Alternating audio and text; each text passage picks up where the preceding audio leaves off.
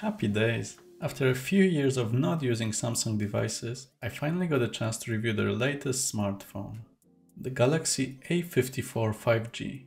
It's a mid-range device running a recent Exynos chipset, a lovely screen and updated camera specifications. In today's video, we'll unbox the device and talk about some first impressions, and in an upcoming video, we'll go through the phone setup, so make sure to check it out soon.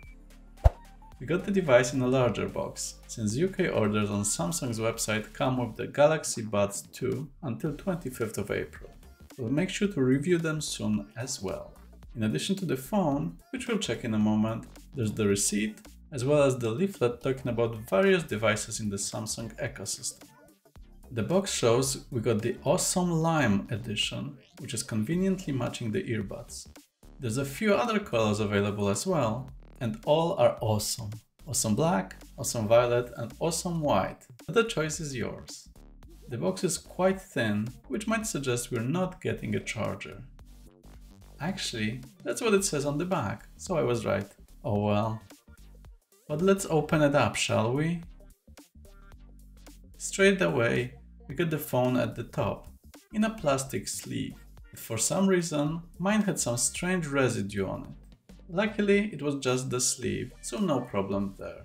Let's check the phone in a moment and first see what else we got in the package. On the back, we got a SIM ejector tool, which will come in handy for the phone setup, for sure. Then there's the USB-C to USB-C cable, which will be useful for charging, as long as you have a USB-C power brick.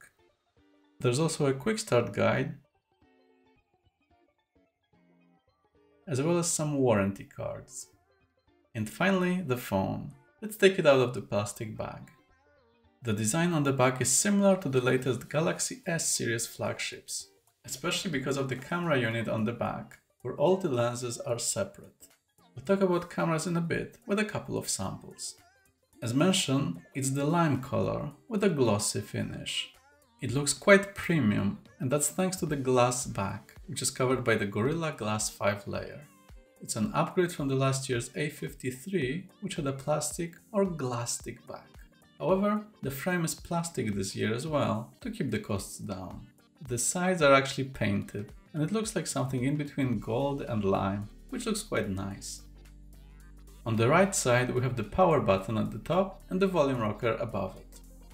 There's nothing on the left. At the bottom, we have a microphone array and a downward-facing speaker. The phone does have stereo speakers, and I'm actually really impressed by them after a couple of days. They're loud and the sound is quite clear and well defined.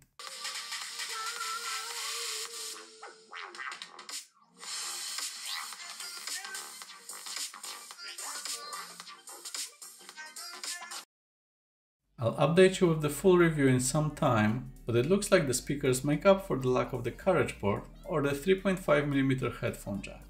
There's also the USB-C port. The phone can charge up to 25 watts, which is not the fastest compared to the competition from Xiaomi or Oppo, where you can go to 120 or even 240 watts, which is almost 10 times faster. There's also no wireless charging. However, you should charge the 5000 mAh battery in around 90 minutes, and the battery life should be good from what I've seen and heard so far, so it shouldn't be a big problem. At the top, you have another microphone and the SIM tray. The good news here is that it has two slots, and you can use the second one for either a secondary SIM card or to extend the storage with a micro SD card, which is brilliant to see. My model came with 128GB of storage, with the 256GB version also available, but I might extend it with an SD card to keep a few more games stored on the device. Speaking of games, the phone is powered by a 5nm Exynos 1380 chipset by Samsung. It's a brand new mid-range chipset with 8 cores, which should show similar performance to the Snapdragon 778G or 778G Plus, the latter of which I've been using on the Nothing Phone 1. We'll make sure to test it in a number of games and compare it to the competition. Exynos chipsets have been a downside in higher-end devices, but let's hope it works well in this one. The good sign so far is that I managed to play Call of Duty Mobile in high graphics quality and very high frame rate, and it worked quite smoothly, so I can't complain for a mid-range device. Setting the frame rate to max, I'm guessing 120 frames per second, unfortunately takes the graphics quality to low, but very high frame rate is definitely good enough for this game. Now for the highlight of the device, the screen. It's a Super AMOLED one, and Samsung are always known for highest quality screens, so I'm sure it will be great here. It's on the smaller side at 6.4 inches, which means that the phone is more pocketable than some bigger devices, and that might be an advantage to some. It's a 1080 by 2340 pixels screen, so Full HD+, but more importantly, it supports 120Hz refresh rate as well as adaptive refresh rate. It means that you can either have a battery smooth experience in 120Hz or save some battery with the phone adjusting the refresh rate to the current situation. Definitely great to see. The screen comes with two security features. The first one is the in-screen fingerprint scanner, which so far seems to be working quite well, if a bit on the slower side. It's not as handy as my favorite side-mounted one, but if it performs quite well, I won't complain much. The second is face detection, using the selfie camera. It's not as secure, since there's no depth detection, but I found it to be quite handy so far. Speaking of the selfie camera, it's a 32 megapixel one, which is quite impressive for a mid-range device.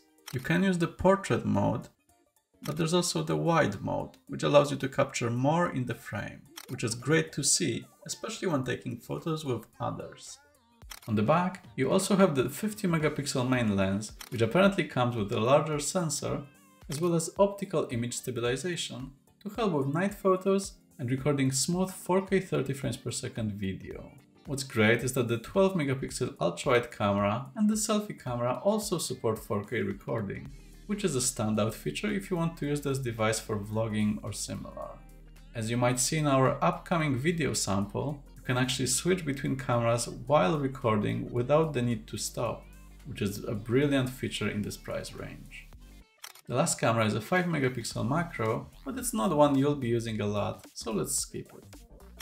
I'll have to use the cameras for a bit longer, but the initial few samples I took last night in Edinburgh and on a walk by the lake look quite impressive. Check our full review when it comes. I'll make sure to include more cute ducks and swans.